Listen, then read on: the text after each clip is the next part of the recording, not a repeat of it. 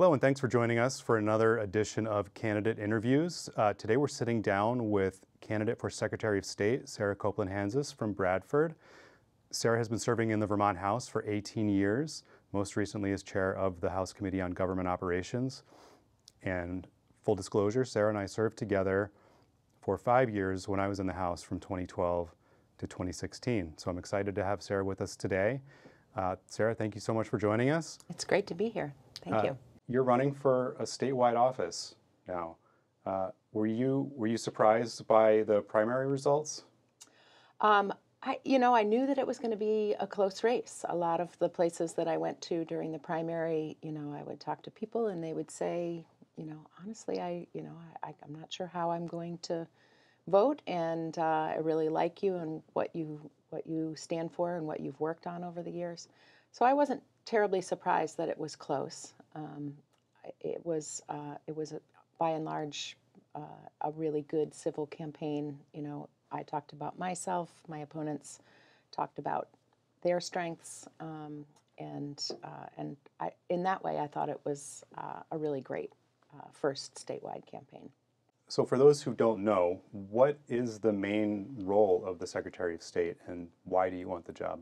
Yeah, so there's four main duties of the Secretary of State, and probably dozens of smaller duties that the people wouldn't necessarily interact with. But the most high profile, of course, is elections. We oversee elections statewide. We support the local town and city clerks in conducting elections, and we operate the campaign finance website and lobbyist disclosure websites that folks use. The probably second place that Vermonters most frequently interact with the office is through the Office of Professional Regulation. So this is any occupation that requires a certificate or licensure, and the real focus of the Office of Professional Regulation is to try to figure out the lowest barrier to entry that will serve the purpose of protecting public health or public safety. It has to have a compelling public interest. We're not licensing people simply because a group of professionals got together and wanted to require a license for any new people coming into their profession. And so in that way, the Office of Professional Regulation is really always looking at ways to be more efficient, so that someone moving to Vermont from outside of the state or outside of the country can have a streamlined way to get their license or their certificate so that they can practice in Vermont. The third division of the Secretary of State's office is the State Archives, which is a really exciting place if you stop and think about it. It is the recording of all of the records of the state of Vermont, and of course, back in the day, they were on paper, and now, of course, they're more digital. So we've got a lot of new and evolving skills as we figure out how to best hold on to those records of what Vermont is and how the decisions were made and what what the government did on behalf of Vermonters in a digital realm. And then last but not least is corporations. And so if you start a corporation, you have easy access through our business portal to link to the tax department or the Department of Labor or any other place within state government that you might need a certificate or ID number in order to operate. The corporations division is responsible for the corporate trade names of some 13,000 businesses in Vermont, and so my hope with becoming Secretary of State is to reach out to some of those newer businesses, the folks who used this system within the last 2 or 3 years, whose memory might be fresh, and say, how did it work for you? Is there anything that we could do differently? So you not only have legislative experience, you have small business experience. Can you talk a little bit about that and how you're going to combine these two sets of experiences to this new job if you're elected? Yeah. So after I had been in the legislature for 5 or 6 years, my kids were a little older, and I wasn't so much 100% mom in the off sessions, and I thought that my hometown needed a coffee shop, and so I opened a little Main Street cafe. Operated that business for 11 years before making way for one of my former employees to open up her own shop in the same space. So we still have good coffee in town. That's really important. But being a Main Street business owner was really such a valuable experience. It's the intensity and ups and downs of the restaurant industry, which is always a challenge in a state that has a lot of sort of seasonal variability in our traffic. But the experience of needing to make payroll and needing to make sure that I get that tax filing done on time was really valuable, and what it has informed me to look for and to value is really good customer service on the part of the state agencies that businesses have to interact with. Simple things like reminder emails with a link to where you need to go to log in for that particular certificate renewal or to pay your monthly tax bill are just critical conveniences for small business owners who are oftentimes operating with very few staff and sort of being pulled in a lot of different directions. So good customer service will be at the heart of what I ask us to continue to do at the Secretary of State's office. So if elected, you'll be transitioning from a part-time citizen legislator with no staff to running multiple divisions with, I'm assuming, a pretty sizable staff. Is this an exciting challenge for you? So I love the challenge of it. My kids are out of the house. My business, as I said, I've transitioned that space into new ownership, and so I do have the time on my hands to work year round, and I really value the role of being responsive to Vermonters and asking Vermonters what's working for you, what's not working for you, what can we do better? Because that's essentially what I've been doing on a part-time basis for 18 years. Now I'll be able to do it on a full-time basis with some really tangible places where I think we can make improvements and ask for information from Vermonters on how to do that. Where do you think we need to make priority improvements? So we have some work to do in terms of our campaign finance and lobbyist disclosure website. I still remember it probably was the web portal was running by the time you got to the legislature. But when I first ran, we had to file with paper filings, in the mail, and so that system now is aging. It's a decade or more old, and it needs some upgrades. Part of the reason we have those systems in place is because Vermonters want to know who's spending money to support candidates in our elections, and so I want to make sure that we improve the participation of candidates, because right now, since it is not enforceable, some candidates simply choose to not file when they have spent money and disclose where that money came from.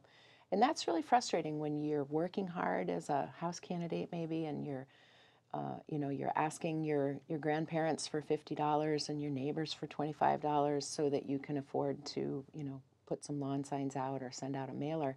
And you have an opponent who's doing all of those things, and you don't know whether that was self-funded, whether it was funded from outside of the state, whether it was funded like you've done in getting, help from your friends and family.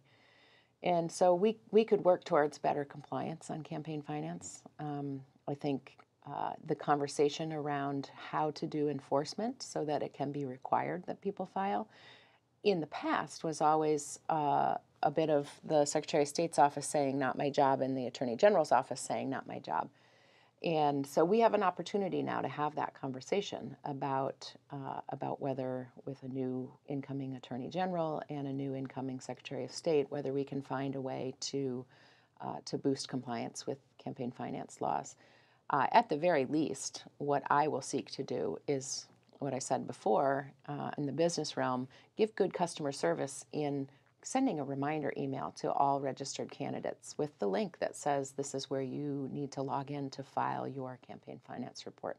Sometimes that reminder is enough to prompt people, because I know you probably remember scrambling during campaign season and feeling like, oh my gosh, I'm trying to knock on doors, I'm trying to go to community events, and it just slipped my mind that I was supposed to do a campaign finance filing. And so I think we can get a good way along that path simply by making it easier for people. Mm-hmm. And speaking of elections, given what we're seeing around the country with what appears to be in many areas an attack on the democratic process itself, how healthy is Vermont's democracy? Do you have any concerns, or do you think we're doing a good job and we just need to make sure that we have safeguards in place? I think Vermont's democracy is in a good place, but we have so much more we could do and should do. The issue of election security is one that is always top of mind. We need to have a continuous communication loop, as we do now, but in the future, continuous exchange of information between the local municipal clerks who are administering the elections and the Secretary of State's office, so that we're sharing best practices, so that we are supporting the clerks if they need something in order to make their elections more secure and streamline their processes on the local level. One of the other things that really has bothered me about the strength of democracy in Vermont, and I don't know if you ever had this experience, but when I was campaigning for my House seat over the years, so many times I would have a really great conversation with somebody, and I would feel like they were really excited by the issues that I'd been working on and very supportive. And I'd say, "Can I count on your vote?" And they would say, "Oh, I don't vote. I don't know any of those people on the ballot," which is a perfectly legitimate reason not to vote. I just happen to think we could do better in a state like Vermont, where where neighbors talk to each other, and you know a lot of the people who live in your small community. I think the Secretary of State's office should start to publish a voter guide, so that when you get your November ballot in the mail, you'll also get a postcard with a URL to the website that has all of the candidates listed and an option to order a paper copy, because, as you know, many folks around the state of Vermont don't have reliable internet service still in 2022. Yeah. That's an aside. But that voter guide, it's mostly information that the Secretary of State's office already gathers when we register to become candidates. They get our address, our contact information, our website, our social media, and I would also require candidates to give us 100 words. Why are you running for this office, and what will you do if elected? And that way, it really jumpstarts that process for people to, when they have 45 days with their ballot, to be able to sit down and find the candidate whose values most closely match their own. In that way, we can be really inspiring people to participate in democracy. But the other side of your question about the state of democracy more generally really gets more to a lot of the rhetoric that's been going around about stolen elections and about fraud. And we spent a lot of time in the House Government Operations Committee looking at sort of the landscape around election security and voter fraud in Vermont, because when we were faced during the pandemic with the question of, well, how are we going to operate elections when so many of our poll workers are, the retired postmaster or your retired teachers, And these people are not going to want to sit face to face with all of their neighbors for an entire day in order to help us conduct elections. So when we considered moving to universal vote by mail on that emergency basis, we did a lot of kicking of the tires and a lot of asking, what is the landscape in Vermont around election security? And what we believe, and what I continue to believe, is that our local town clerks are really good partners in maintaining a secure checklist of people who are eligible to vote, of sending out ballots and then checking those ballots back in when somebody returns them, and making sure that nobody is voting twice. And in fact, when we looked at the 2020 election, which was sort of a high watermark in terms of participation, there were 7 instances of reported irregularities where, at the end of the night, the town clerk said, I see John P. Smith, was reported as voting or trying to vote twice. And what they recognized after resolving all of those irregularities, investigating them, was that many of them, 6 out of the 7, were instances of simple human error. Somebody on the check-in checked John P. Smith instead of John Q. Smith. And so there were actually 2 different John Smiths, and that's why there were 2 votes. The 7th instance of irregularity upon investigation was somebody who was actually testing the system. And he was testing the system in one of our largest municipalities where you might think it would be easier to sort of slip under the radar. But indeed, he had returned his ballot that had been mailed to him, and then showed up on election day and demanded to have a second ballot. There's a provision in that case because we don't ever want to deny somebody their right to vote. And if it had happened to be a John P. Smith versus John Q. Smith, you wouldn't want John Q. Smith to be denied the right to vote. And so in that instance, he signed an affidavit that said, I have not executed my ballot, and was given a ballot on election day. And then upon investigation, it was found that indeed he had executed both of them. I believe he left one of them blank in order to not actually have committed a punishable offense. So even though he signed the affidavit, the fact that he didn't fill out one of the ballots, so was he punished, fined? In those instances, when there are election irregularities, they get referred to the Attorney General's office for investigation and then ultimately, a determination of whether a crime was committed. People take their right to vote very seriously. And so when we look at election security in the state, I think the greatest threat to our democracy is that people might mistakenly think that their vote doesn't count because everything's rigged.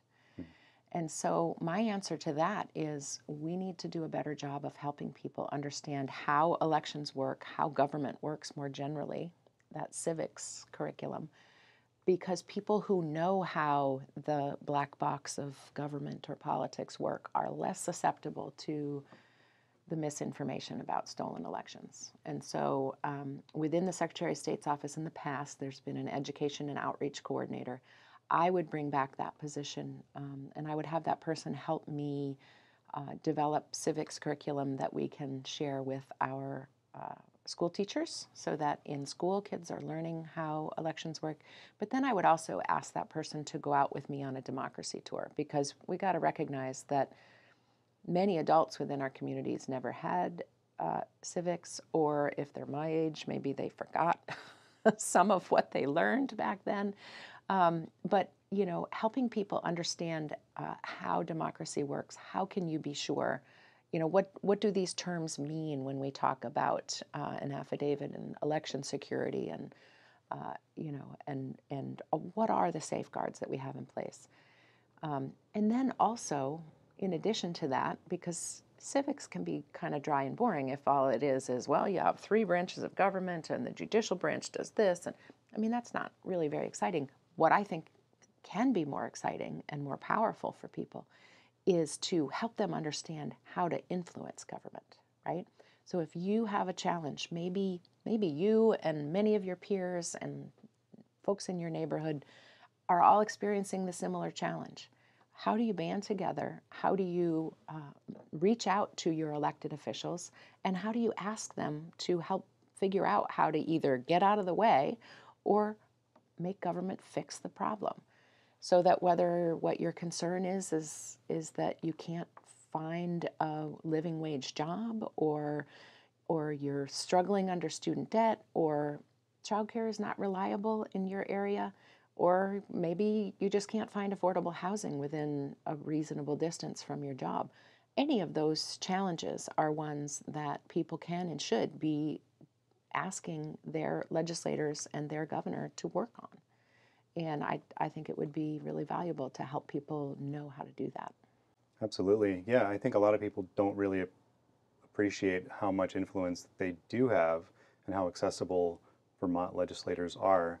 If you get 3 or 4 emails from constituents and another couple of phone calls, that is a landslide of voter contact and constituent contact asking you to work on something. And so you're right. I don't think that people realize that if you banded together with a half a dozen or a dozen people who have this similar challenge, that you could do a lot in terms of getting the attention of your elected officials. Well, I love the idea of the state sending out a list of all the candidates to all voters. I think that's a fantastic idea. Is that something that you could do on your own, or would you need legislative approval to do that? So if I am elected, I'll be sworn in January, and that gives me just under 2 years to figure out how to put together a voter guide. I suspect that we will want to ask for a small appropriation to help with the printing costs, because we want to make sure that we can make this available to folks even if they don't have access to a computer to look up the website.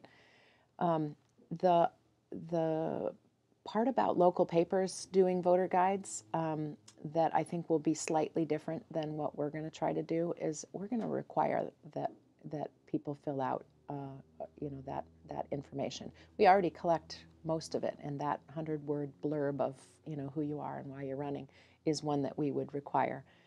And in that way, I hope that it would be a universal coverage of all of the candidates who are on your ballot, as opposed to your local paper who, if Joe Smith, who's running for state representative, doesn't take the time to answer the questionnaire from the local paper, then that candidate's not going to be listed. I think for voters, they see a D or an R, they can make some assumptions about where those folks stand on certain issues. Independents, some of the other lesser known parties. Right. If you don't know the person, you just see like an I, you're not going to have any idea where they stand. They could be a fringe lunatic, or they could share many of the same values that you do. Right. So you're running as a Democrat.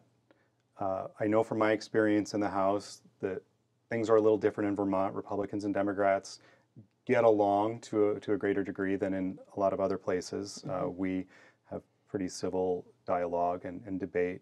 Mm-hmm.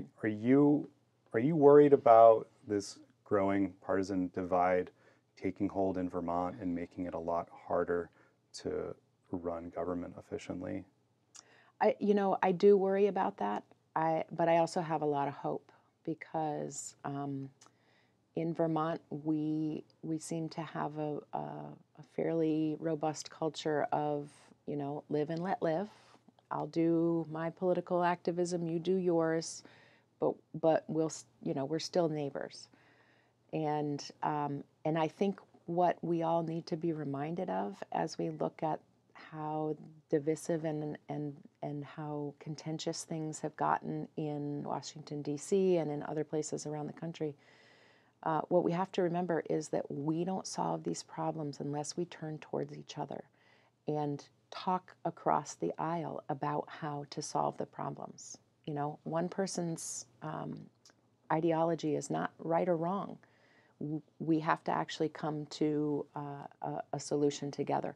I think where other states have gotten tripped up is in people's refusal to do anything if I can't get what I want.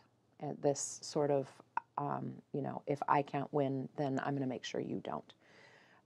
We don't have that culture in Vermont, and in Vermont, we pass a budget every year. That budget is passed not by people stalemating back into their own corners and saying, "Well, I'm not gonna agree to vote for this if it doesn't contain what my party wants." We come together, and in fact, you remember this from serving in the House. Oftentimes, the budget comes out of the Appropriations Committee on an 11-0 vote and passes on the floor of the House with, less than a handful of no votes, because the budget has been worked through with input from both parties, and we've been able to work through those differences. And I hope that Vermonters will continue to agree that we can solve things better when we all come together around the table. What are some things from your experience in the House that you are most proud of? Maybe some things, if you have any unfinished business, and how would that experience inform your role as Secretary of State? Well, I think back to a couple of projects that I worked on back in the 2017-2018 timeframe. I learned back then that first responders who are injured with a post-traumatic stress injury on the job were not able to get coverage through workers' comp. If they broke their ankle or had smoke inhalation or a burn from responding to a tragic accident, that, of course, those physical injuries were covered, but the mental health injuries of post-traumatic stress were not being covered. And so I was really proud to have worked through the passage of a bill that requires that for first responders. And that's an area where I think it probably is some other unfinished business, because there are dozens of other professions where people are routinely leaving the profession because of work-related trauma and stress. And if we need people to be able to be there for us on our hardest days, or if we need people like teachers to be able to be in our schools with kids who are experiencing the biggest emotional stresses, we need to support those professionals in being able to recover from the trauma that comes from responding to those kinds of needs. So that's an area that is both something that I'm proud of, but also sort of a work in progress to continue that conversation.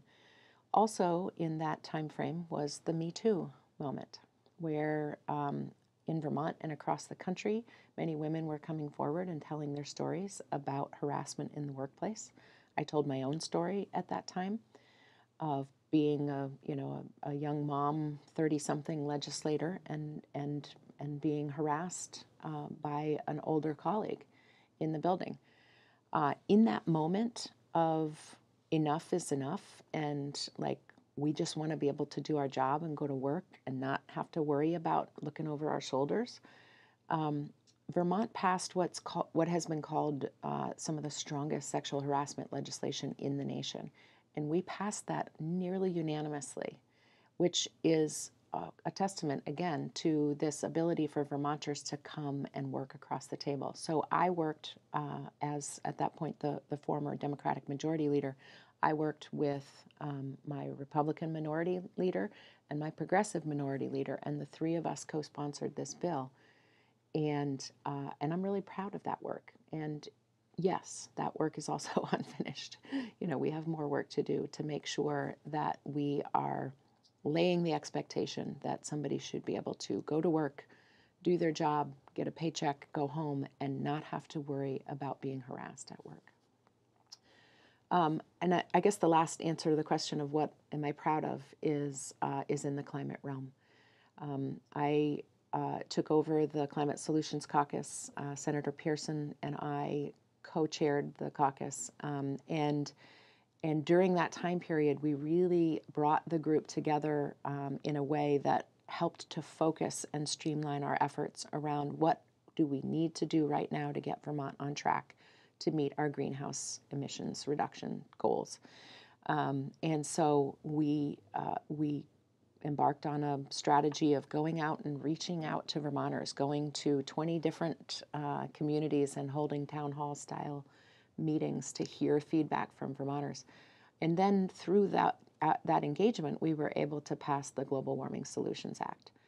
And that established the Climate Council, who are in the process of making recommendations and reviewing our progress towards meeting our goals. And the Global Warming Solutions Act, I think, is foundational to what we need to do, because it sets those goals into statute as requirements and gives Vermonters a way to compel state government to get it done if, for whatever reason, the politics of the moment made it difficult to pass it in bill form. Vermonters can then take a route through the courts to say, no, you need to go back to the drawing board. Climate is hard, and adapting to new ways of getting ourselves around and heating our homes and buildings is a challenge for a lot of Vermonters. But these are things that we can do when we come together, when we look at new technologies, when we help remove some of the barriers to being able to heat your home with a renewable energy source, or get to work and in school, with a vehicle that's powered on renewable energy. And I'm excited about the progress we've made, but of course, it is a work in progress, and we have so much more we need to do and so little time to do it. Well, Sarah, thank you for your years of service to the state of Vermont. How can Woodstock voters and voters around the region learn more about you? I would love to invite people to visit my website, sarahforvermont.com. And if they happen to be on social media, my social media handles are at sarah4vermont with the number 4. Okay. And would love to have people follow. They can sign up to get on the mailing list if they'd like to hear updates, and always reach out, because I'm always looking for information about how we're doing and what we can do better, and would love to hear from folks around Woodstock. Thank you so much for your time and for sharing your views with the viewers of Woodstock Community Television, and best of luck out on the campaign trail. Thank you so much.